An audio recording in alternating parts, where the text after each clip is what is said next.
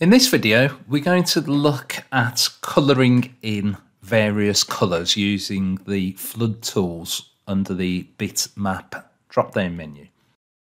As you can see here, I've loaded this image into the software and I've already reduced the colours down to 9 colours. Okay, so I'm going to show you what the flood fill options are.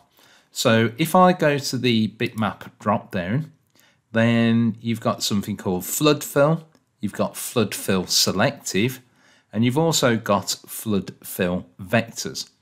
Now, I'll be completely honest with you, the only one of these that I personally use is flood fill vectors. And the only reason for doing that is to colour in various parts of the design so that when I machine them, I can overlay that on the top and it gives me sort of a real life image. So I'll show you flood fill first of all. So if I were to select, let's say, the green colour as the primary colour, and let's just zoom in, and I'll just select this purple colour. You can see that I can start colouring in bits. Now you have to be careful because obviously you may not want to do that bit. If you do it wrong, just undo. And then you can just select again whatever bits that you want to actually colour in. Okay, so that's what flood fill does. It will change a colour to whatever colour you have as your primary colour. So if I've got that as purple and I want to put them back, I can put them back, maybe change that to purple and change the 2 swirls at the top. Okay, so that's how you can change certain colours if you ever need to. We also have flood fill selective. Now what this does, it changes the colour until it hits another colour if you like. So if I were to change that to be the primary colour and select on the white, it will change everything on the white to be the brown colour, and it will stop when it touches a different colour. It will stop. If I undo that and change it to be the green colour and do it, when it touches a different colour, it will stop.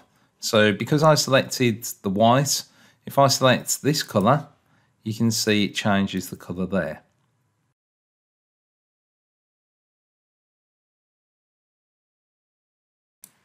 Now, if I were to change the secondary colour to, let's say, the yellow, and then do it on the white, you'll see that it comes until it touches the yellow.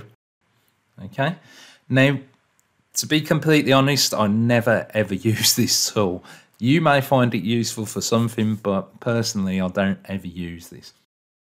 Right, so the one that I do use is the flood fill to vectors. So if I go back to there, and let's open up this bitmap layer, let's go back to the original bitmap layer, okay, and turn on the vectors. Okay, so here you can see that I've got this sign that I've created, and I've also got some tool paths. Okay, so what I'm going to do is colour in certain sections of this. Now let's say the walkies, I want that to be, let's say, a red colour. Okay, so if I select all of those and then select flood fill vectors, and it automatically changes the colour to be red.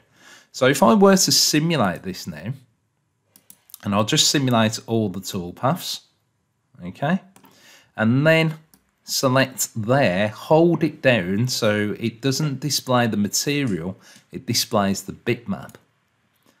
And that will give me white with the red. Okay, now this is quite useful if you want to build up what it actually looks like when you've finished the piece. So if I were to go to there, and let's say Bella and Max here, I want those to be blue, and then select flood fill vectors, they turn blue. So if I go to simulation again in the 3D view, you can see that it's updated to blue. Okay, so whatever I do in the 2D view as flood filling vectors, it changes the simulation. So if I go back and then maybe take a look at the difference between there and these also, and then let's change those to be, let's say, green. I know the colours don't really match, it's just so you get an idea of how to do this. So if I go to bitmap, flood fill vectors, all of those become green. Go to the 2D view, and you can see that I've got this green outline. Now, what is important when you do this is the order that you do it, because let's say that I wanted this whole surface to be, let's say, black. Okay, so if we go back to the 2D view and I select that, because I don't want to colour these in. Okay, and change that to black, and then I flood fill vectors. You can see it's done everything over the top. So what you would need to do then is to select all of that again. So the walkies, let's go back to red, flood fill vectors, Max and Bella. Let's do that, let's say a brighter colour so we can see it. Flood fill those vectors. Now if we go to the 3D view, you can see that I've got this black simulation with all of the colours that are specified. And you can also delete the waste material, like so, and you can sort of get quite a decent looking finished piece by doing this. If you want to go back to the original material, just select there, takes you back to the original material. Okay, so this is different to applying a depth color. So if I apply a depth color, it does it over the whole area that's been machined. Okay, so this is different to that. So select to display the bitmap, and then because I've got the depth color on there, it will show the depth color, which is the yellowy color.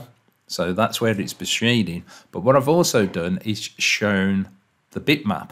So the bit where it's not machining is in black. So you can get this sort of effect by doing that.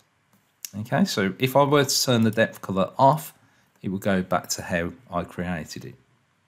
So that's how you flood fill various components.